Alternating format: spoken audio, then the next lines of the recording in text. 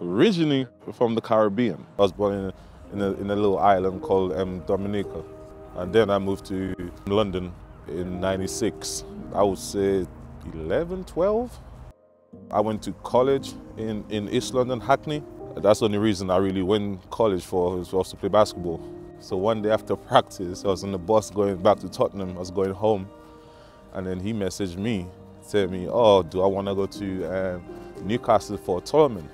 And I was like, Newcastle? I was like, I don't know where that is, you know? He's like, yeah. I said to him, do I need a passport for that? He said, nah, it's only 3 hours on the train.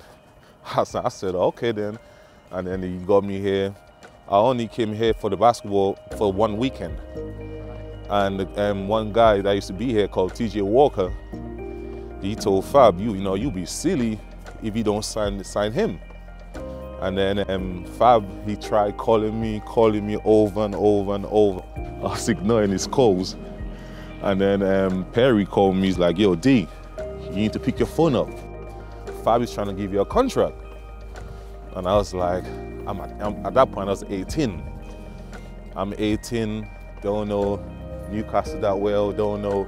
I was like living home at 18, living with my mom, and I'm like, so I spoke to my mom. My mom went, yes, I want you out of London, because London is not really a good place at that time.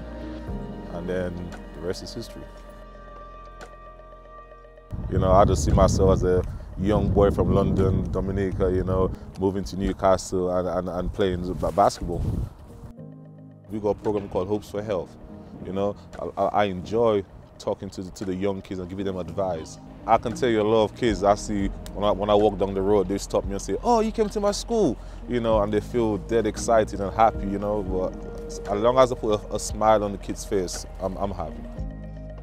Oh yeah, you can see that wherever you go in Newcastle, everyone is sports.